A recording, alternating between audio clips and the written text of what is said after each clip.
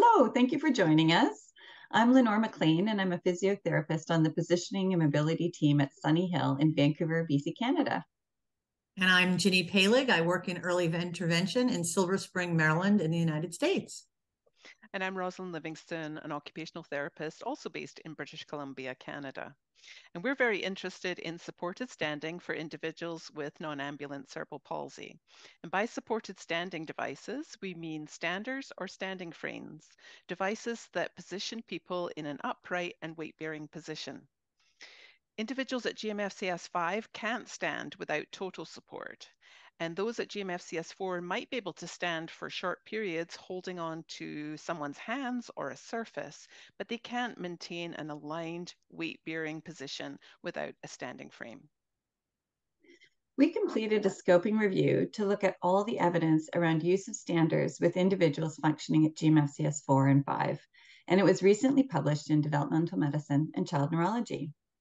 A number of systematic reviews have looked at the effectiveness of standing or weight-bearing interventions on specific outcomes, and they consistently say that the evidence is low quality and no strong recommendations can be made, which is not so helpful for clinicians who want to provide evidence-informed practice. In our paper, we included all types of studies from randomized controlled trials to case studies. We completed the first synthesis of the qualitative and descriptive literature to examine the lived experience, the barriers and facilitators of stander use, and we evaluated population-based and survey data to see if there were differences by age or GMFCS level. We searched a wide number of databases. We hand searched, we contacted known researchers, and we spent a lot of time making fun graphics. In the end, we included 59 citations. We found 16 systematic reviews and 6 guidelines that included supported standing, as well as 37 primary citations. We were pretty excited to see so many participants at GMFCS level 4 and 5 included, in 499 in the intervention studies, 17 in the qualitative studies, and another 585 children and young adults up to the age of 25 in cross-sectional and survey studies, for a total of 1,101 participants. Scoping reviews are supposed to describe what is known, not to evaluate effectiveness. So we presented the conclusions of all the systematic reviews and primary research studies visually on these graphs for each outcome. The shaded gray box in the upper right represents positive recommendations and low risk of bias. Diamonds represent systematic reviews, and circles are primary research. The largest amount and strongest evidence investigated the impact of supported standing on bone mineral density and prevention of contractures. What's most exciting is that almost all of the evidence is in the positive half of the graph. In the hip graph, one small older study found that prolonged standing with feet together has a negative influence on hip stability. So positioning in some hip abduction is now consistently promoted in clinical practice.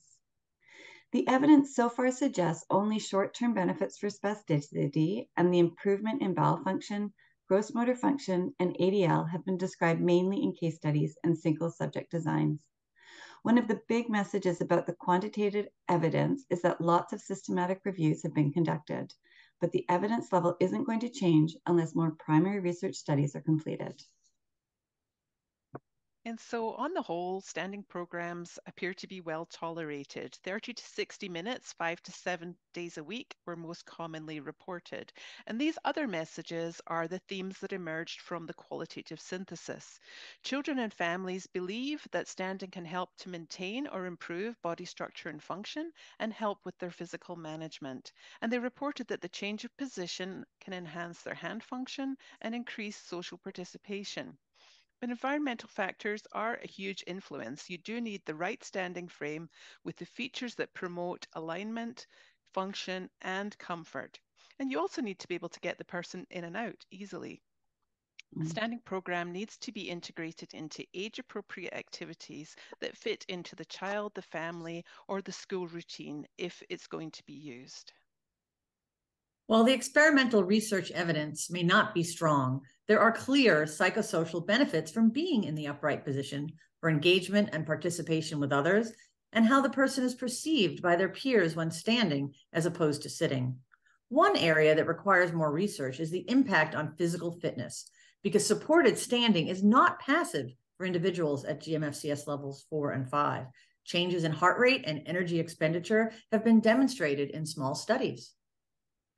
The need to reduce sedentary behavior in children with cerebral palsy is increasingly discussed, but there's hardly any mention of non-ambulant CP.